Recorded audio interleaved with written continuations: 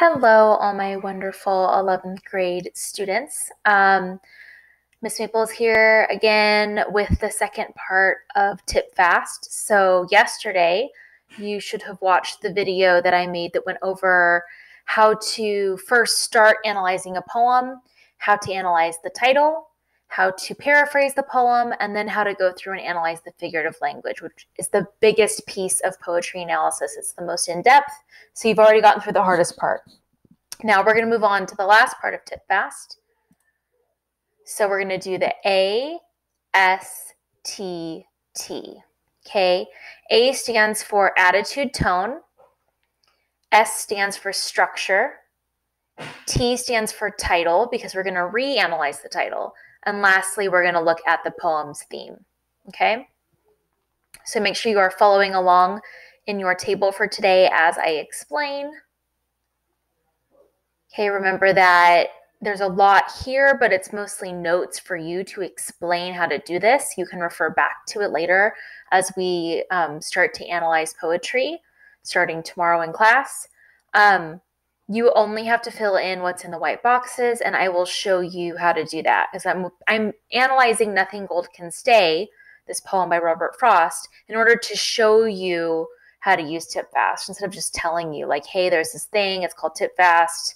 I'm actually showing you how to use it so that when you go to use it on your own, it makes more sense.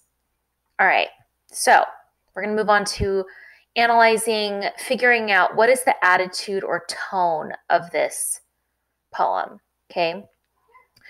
Attitude, tone is the poet's attitude toward the subject that they're writing about. It's created through word choice, diction, think back to yesterday, right? Through the use of figurative language, like imagery, metaphors, similes, all of that creates the overall feel of the poem, the tone of the poem, okay? I have linked in a tone word list and a feelings wheel. The feelings wheel we used yesterday when we analyzed that song by Gwen Stefani, or No Doubt. So you can use those to help you with tone. My cat just jumped up here. Hi, Gracie. Okay, so you're going to want to think about the poem. What's the poem about? What was the topic? How did diction and figurative language affect the way we felt about the topic? And then find a word that describes the tone and make sure you're able to explain why that tone fits. All right, so let's reread the poem to remember. Nothing gold can stay. Nature's first green is gold, her hardest hue to hold. Her early leaf's a flower, but only so an hour. Then leaf subsides to leaf, so Eden sank to grief. So dawn goes down to day, nothing gold can stay. Okay. So what is Nothing Gold Can Stay about? I'm going to say the poem is about how beautiful, young, golden things don't last forever. They fade away. That's kind of my description of the overall topic. Okay. That's not happy. That's a negative idea. But he's not like crying over it. That's not the tone. It's not like super sad. It's kind of just straightforward, but also negative, right? So we have to try to find a word that fits that it's like, he's kind of just saying it like straightforward. So that's kind of getting at the tone. Even though it's not a happy topic, he's just describing the facts. It's not like a super emotional poem, even though poems usually are very emotional. So let's go to this tone word list and see if we can find a word that fits with the overall attitude of this poem. I like this list because it has the word and it also has its meaning.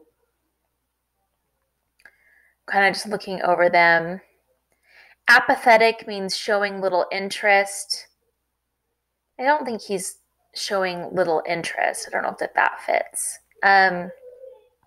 Candid means truthful, straightforward, honest, unreserved. I kind of like that one. Candid might work. Straightforward, just telling us the facts, right? I like candid.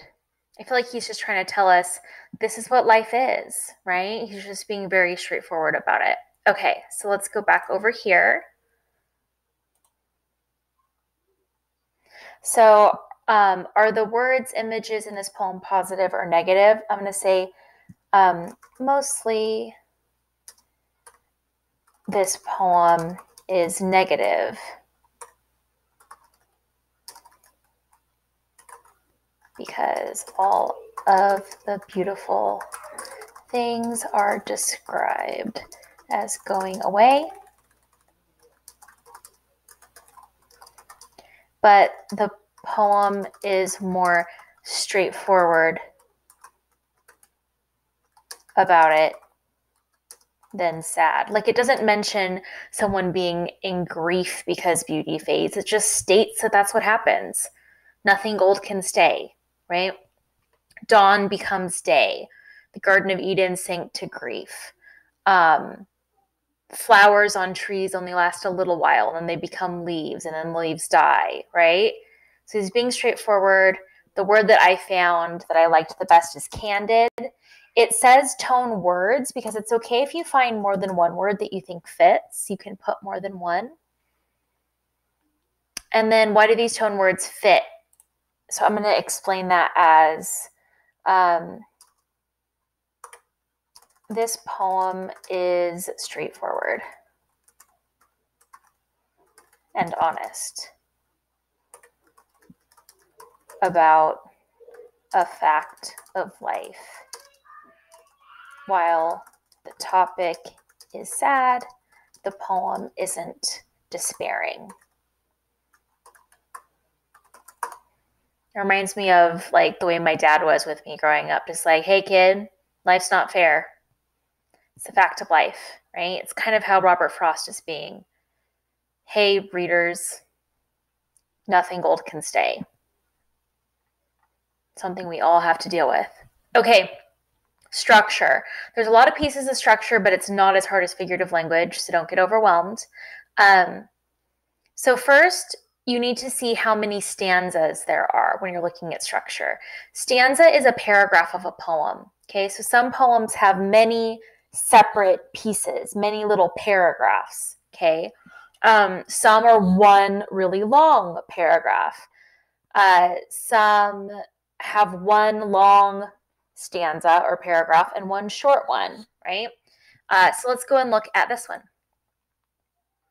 We only got one paragraph, one stanza, just a short one stanza, 8-line poem. That's all this is, okay? So how many stanzas are there? One stanza. Okay, is there a rhyme scheme? So let's move on to that. You guys know what rhyme is.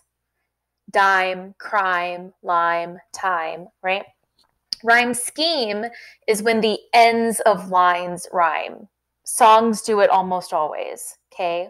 There's a line and the end of it rhymes with the end of the next line. Okay, so here's an example of rhyme scheme. Mary had a little lamb, little lamb, little lamb. Mary had a little lamb. Her fleece was white as snow. And everywhere that Mary went, Mary went, Mary went. Everywhere that Mary went, her lamb was sure to go. So lamb rhymes with lamb. So when you're doing rhyme scheme, you start with A, and then if any other line, the end of it rhymes, you put that same letter. So A. And then we've got, let me see.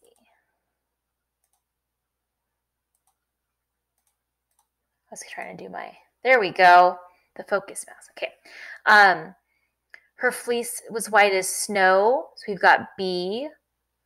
The last line is go. So those two match. So you put B there and there. And then this one, went, rhymes with went. So you've got A, B, C, C, B. So it's just a way of showing which lines rhyme with which lines. Rhyme scheme. Okay, so let's go look at Nothing Gold Can Stay. And I will do the rhyme scheme with you. Nature's first green is gold. So we always start with A. Her hardest hue to hold. Gold and hold rhyme. A. Flower does not rhyme with gold or hold. So then we're going to move to a new letter. B. Okay. Hour and flower rhyme. So I'm going to put B again. Leaf does not rhyme with anything above it. So we go to C. It does rhyme with grief. So C. Then day does not rhyme with anything above it. So you use D. And stay, D. So the rhyme scheme of this poem is A, B, B, C, C, D, D. That's how he does it. Each two lines rhyme together. So we're going to go write that out. A, B, B, C, C, D, D. That's the rhyme scheme. That's all you got to put. Okay? Very simple. Okay, does the poem have rhythm or is it free verse? Some poetry is like a song. It's got rhythm. You can snap it out, okay? Some poets plan so that their syllables create a rhythm, okay? And they have like certain number of syllables per line to help create that rhythm. I'm not going to go into all the details of that because there's a lot you can learn about it. Go look it up yourself if you're interested. But just note that some poems have rhythm, like a song, and some do not. Those are called free verse poems. Free verse poems just sound like someone's talking, okay? Just sound like speech. Whereas poems that have rhythm sound like a song, okay? There's Emily Dickinson has really good rhythm in her poems. They're all very dark, or a lot of hers are very dark. So here's one of hers. Because I could not stop for death, he kindly stopped for me. The carriage held but just ourselves in immortality. Okay, the reason I have that memorized is because it sounds like a song to me, and it kind of gets stuck in my head. So that has rhythm. Okay, other poems do not. They just kind of go with the flow. It's like speech. So let's go and look at this one. Nature's first green is gold, her hardest hue to hold. Her early leaves a flower, but only so an hour. Then leaf subsides to leaf, so Eden sank to grief. So dawn goes down to day, nothing gold can stay. Definitely has rhythm, okay? Can make a song out of it easily. Almost wrote this song. This poem definitely has rhythm. Okay, moving on. Does the poem use transition words? Transition words show that thoughts are changing. Okay, I've got a big list of transition words right here. So just go and look and see if you can find any transition words, and just notice that words like and bring ideas together, whereas words like but show that ideas are separate, okay? I'm going to highlight transition words that I see. Oh, there's but.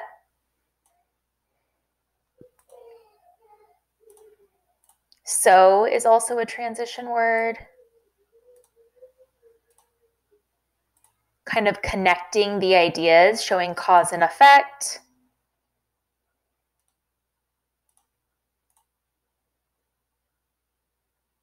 So in the beginning, he's not using transition words, but then he says, her early leaf's a flower, but only so an hour. So he's kind of showing like the beauty and then it goes away. The beauty and then it goes away, right? And then the leaf subsides to leaf, then also is transition. So the beginning, he kind of starts with beautiful images, and then as it goes on with these transition words, he's showing how everything just kind of goes downhill, right? That's the pattern of life. Beauty goes away. beauty goes away. Here are his examples, okay? So I'm going to write but, then, and so as words that show transition in this poem.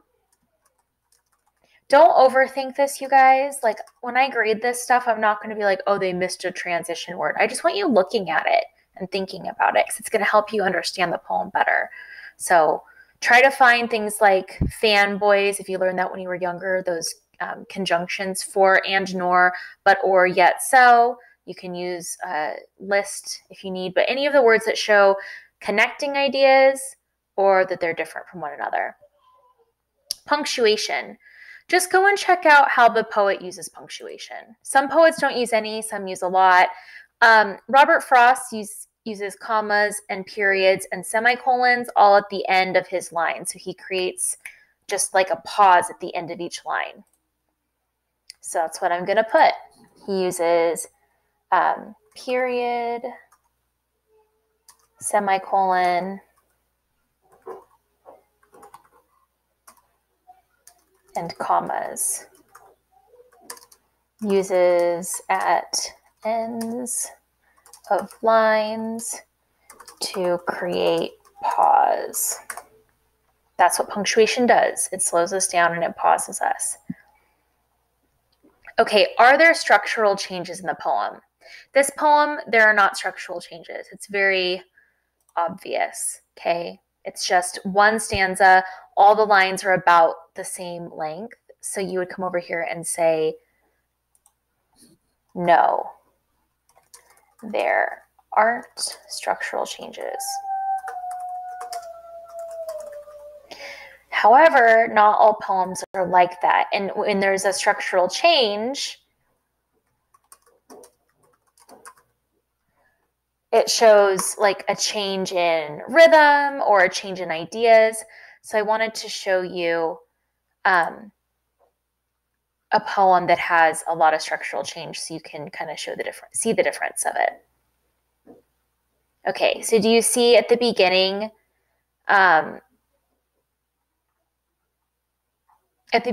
she's just listing things. This is all one stanza, one long stanza. And there's hardly any punctuation. And then she has she has a slower, small stanza, and then another small stanza, and then another small stanza, and another one.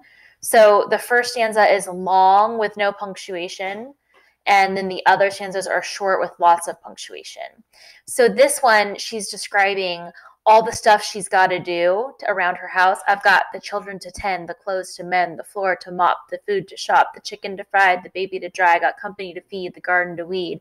You almost get out of breath reading it. And it makes this long stanza makes you feel rushed. And then this short stanza slows you down. Shine on me, sunshine, rain on me, rain, fall softly dewdrops, and cool my brow again. I just wanted you to see that some poets use like a long stanza and a short stanza to kind of break up ideas, have a fast part of their poem and a slow part. So that's an example of structural change. This poem does not have any. So just write none. Okay, we're almost done, you guys. Hang in there. Now that you've done all of this analysis, reread the title and think about, does it have a deeper meaning? Okay, because titles usually do. So after you have done all of this analysis, what meaning does this title have? And I'm going to say that this title really emphasizes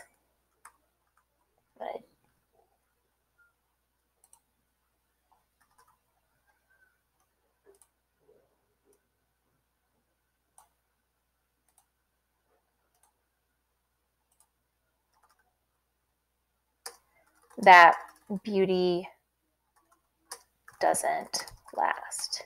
Youth doesn't last. Basically, the title sums up the main ideas of the poem. Okay, the first time you read Nothing Gold Can Stay, gold doesn't really mean much, but after you've read the poem, you see that gold is symbolic of beauty, youth, things that they don't stay shiny, right? They don't stay shiny like gold. They go away. I know that you guys don't think about that now, but when you get to be my age, you start seeing the wrinkles, right? Youth fades. It's just life. Okay, so now we are going to look at theme. Theme is really why we do all of this. What is the message of this poem? What can we take away as readers? Okay, so a theme is the message about life that a poem reveals. You can figure out theme by thinking about what's the subject or topic of this poem, and then what's the message. And when you put those things together, you've got theme, okay? Your theme should be one complete sentence long. You all will write it differently. There's not one right answer.